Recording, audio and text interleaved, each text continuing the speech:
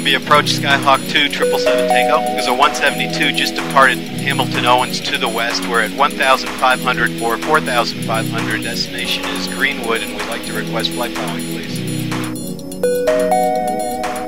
Number 2, 777 Tango, your radar contact 2 miles north of the Hamilton Airport, 1,800 feet indicated. VFR climbs approved, turn left on course Greenwood.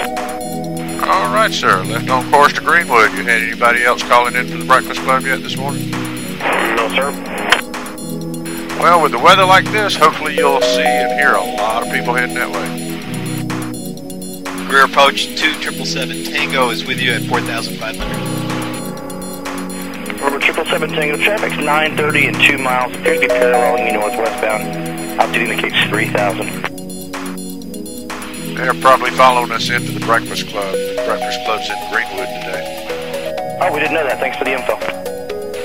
So we have low landing fees and hungry for pancakes if you guys can make it up this way. 96 Tower, turning left, face 27 Greenwood. 715 for final, 27 Greenwood. Greenwood traffic, 777 Tango, turning final, runway 27 Greenwood.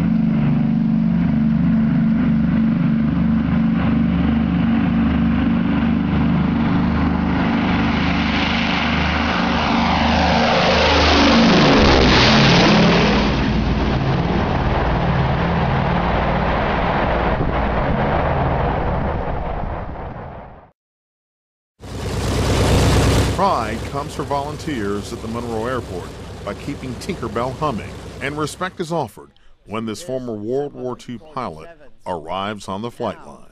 Are we going to go in? Yes, sir. You bet we are. Inching up the steps This door and down a hollow hallway opens a sentimental floodgate of flashbacks for Jeb Stewart. Things look familiar, but there's some modifications. They've changed some things. This Greenwood, South Carolina native was first in the cockpit of a similar C-46 back in 1942. This was one of the best seats ever put in an airplane. We called it the barber's chair. Tinkerbell and Stewart, a former Army Air Corps captain, are getting top billing for this weekend's Warriors and Warbirds fly-in at the Monroe Airport. We want to take it out and let people know that we're promoting the aerospace industry here in Monroe. We also want to let them know what we're trying to do to honor the veterans. This veteran had the job of delivering American troops to foreign bases, and one run to Asia put him in contact with a group of unsung servicemen. It was my turn, it was Cairo, and it was westbound. Went out to see the plane, and my load was a bunch of Americans of Negro descent that were engineers off the Lido Road. Those soldiers built and protected supply routes linking the Chinese, Burma, and Indian theater. While Tinkerbell was being prepped for Saturday's event, Stewart managed to soar in something a little smaller. Circuit breaker. At age 91, he still holds a pilot's license and was tempted to touch the controls inside the Cessna.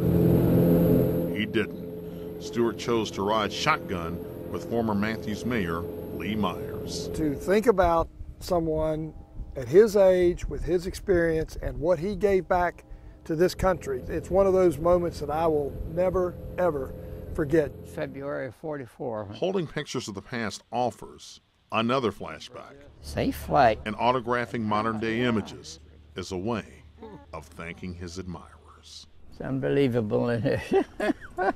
Steve Crump, WBTV on your side, Monroe.